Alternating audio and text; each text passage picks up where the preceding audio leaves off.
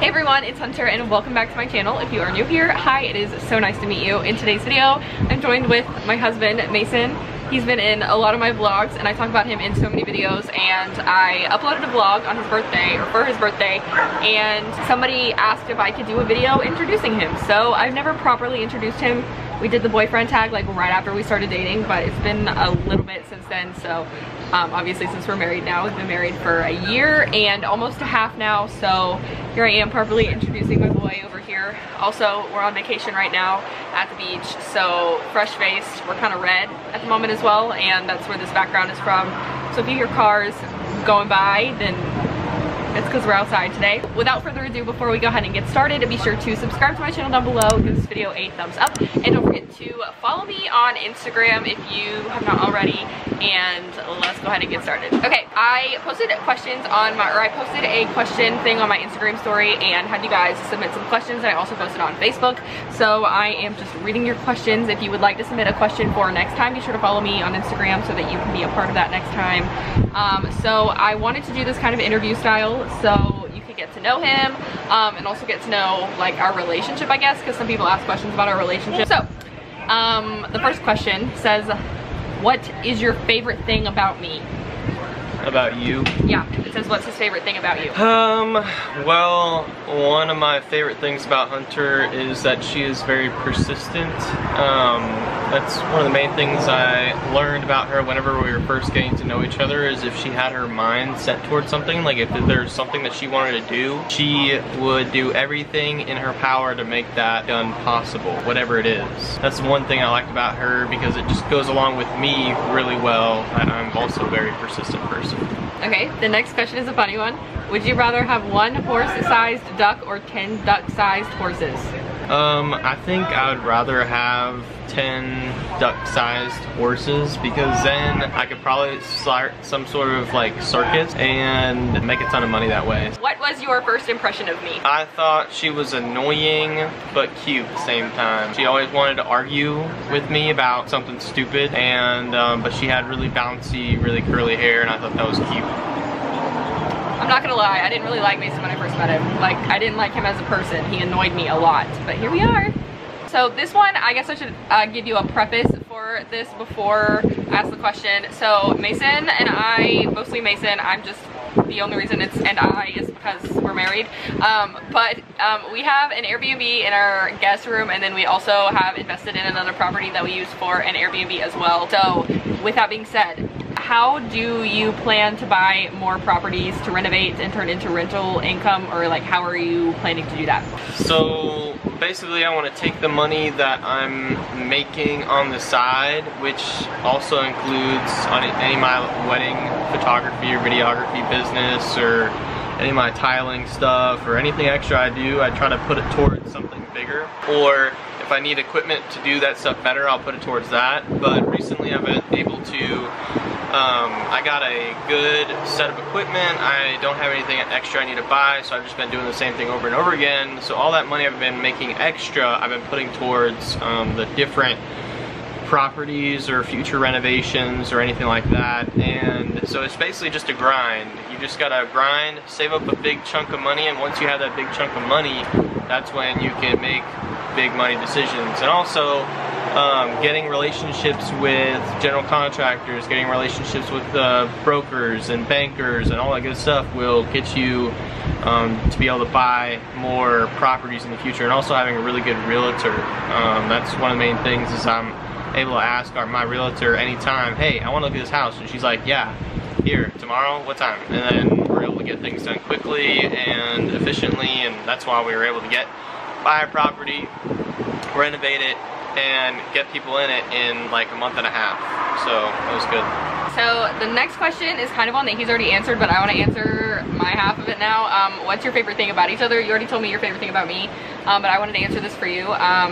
My favorite thing about Mason is his work ethic. Obviously he talked about how he's always grinding, always busy, always working, doing stuff, but he works really hard at everything. He's probably the hardest worker I've ever met, and I really appreciate that. So that's my favorite thing about him. So next question is, what was your dream job when you were younger versus what your dream job is now? Well, I think my dream job was that, like, whenever I would play the game Life with my parents, like, when I was growing up, I wanted to be a police officer. And I always wanted to be a police officer because I thought that was cool and I was stopping criminals, but also I would always draw, like, the $100,000, like, salary card, and so I'd be like, man, I'm a police officer eating donuts, making bank, and I didn't really have like a dream job after that until maybe middle school and high school, where I realized that I had a really big creative side when it came to communications and writing and creating content, and ever since then I know I wanted to be a part of something that was creative. I didn't really have like a dream job inside of that, but once I started in college, I started helping out with sports production and more live production, and then after that I knew I wanted to be somebody that was either in charge of major productions, live productions, or anything like that, but nothing particular. It was just stuff, giant general stuff.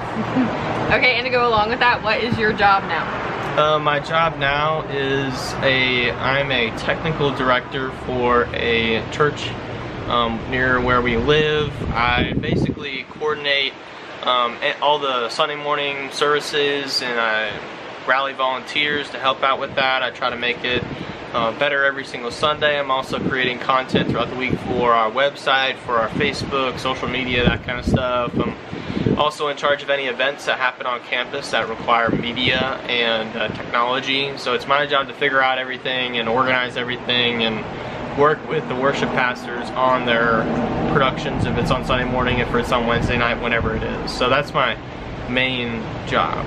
This one is not so serious. What's your favorite color? My brother asked that question actually. I think my favorite color is probably black, just because it goes well with my features. So if I was picking out clothes, I want to wear like black shirt, black pants, black shoes, and that outfit would just go with anything, so. What is your dream piece of furniture? My dream piece of furniture would probably be a really comfortable sectional, not just a sofa, but a really comfortable sectional, like a really expensive one that like you lay down and multiple people can lay down on the entire thing and fall asleep. And to take up a massive living room. That would be the big thing, is if I had a massive living room, then I would have a massive section. What's your morning hair routine? My morning hair routine is I take a shower every morning, and then I have like a bristle brush. Just like a flat paddle brush? And I'll just take that and like brush my hair, and it'll just make it all stand up because it's normally like flat over my face, and then it'll brush it up because it's learned to like stand up. But then I have some like forming cream that I get like a pomade, like from Target, and it's like a cream, and it just goes into my hair, and it makes it look like there's something in my hair, but it's not like gel. Gel is not good for your hair. And then it looks like, you know, I can still run my fingers through it, but it stays in place. And then he brushes through his beard too. And then I brush through my beard if it's long enough, yes. Yeah, okay.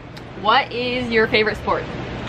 My favorite sport will probably be, my favorite sport to watch is probably professional football. I think my favorite sport to play is probably basketball, just because you can play basketball by yourself, and so usually whenever I'm playing sports, I'm by myself, and football you can't really play by yourself.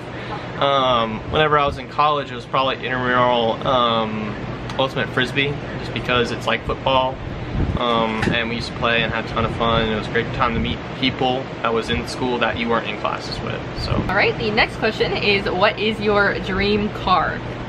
My dream car is probably, I got a lot of different ones, but it'd probably be like a new Volkswagen GTI with a supercharger or turbo in it, 6-speed, and then there's probably a couple others, but like another one would be like a Hellcat, either in like a Challenger or a Mustang V8 engine, anything that's either got paddle shifters or a 6-speed manual car. That would be a ton of fun to drive. Fun one. It says, if you could time travel back to see any band perform live, where and when would you go?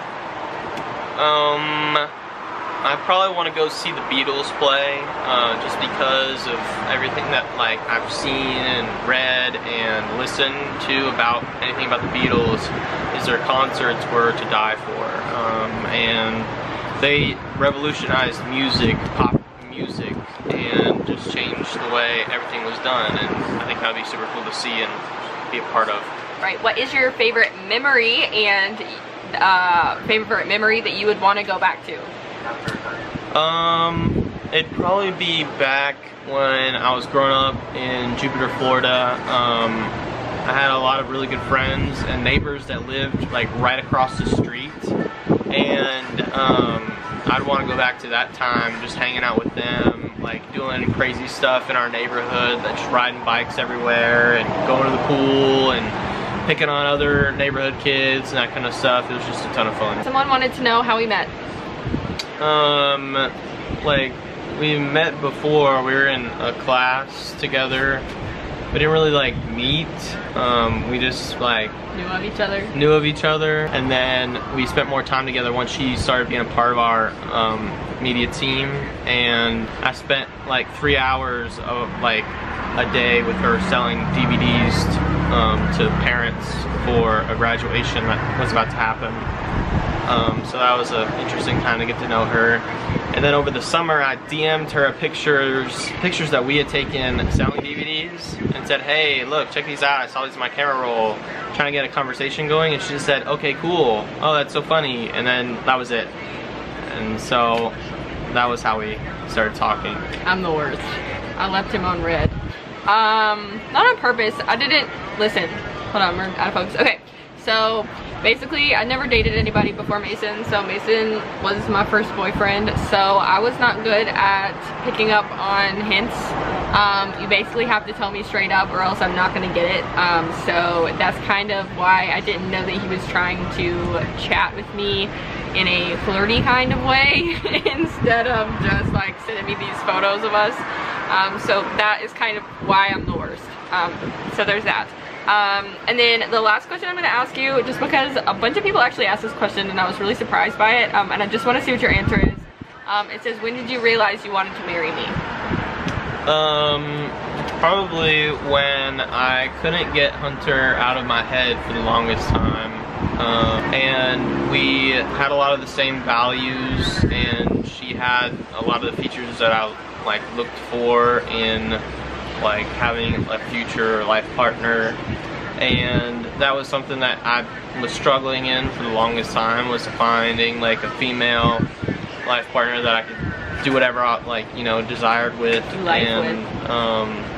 Hunter just was always there, and she was always interested in what, you know, I was doing, and always encouraging me and supportive of me, and always had my best interests in mind whenever she would do anything. And that was something I wanted in somebody, somebody that respected me and acknowledged that, you know, I'm a good catch, and that's all I really wanted. The greatest catch. Yeah. Yeah. Okay. Well, that's all I have for today's video. If you guys liked it, be sure to give it a thumbs up. Don't forget to subscribe to my channel down below. Also, you should follow Mason on Instagram. He doesn't post that often, but when he does, it's usually like a work of art. So he's a photographer, so whatever he posts is gonna be beautiful. And he does not waste his Instagram feed on photos that are not beautiful. So definitely check out his Instagram. I will link that down below for you guys, and I'll put it on the screen right on top of him right here so you can see it. Editing Hunter, don't be lazy. And any final words? Just subscribe and let the ads play all the way through this video. Perfect. All right. Bye.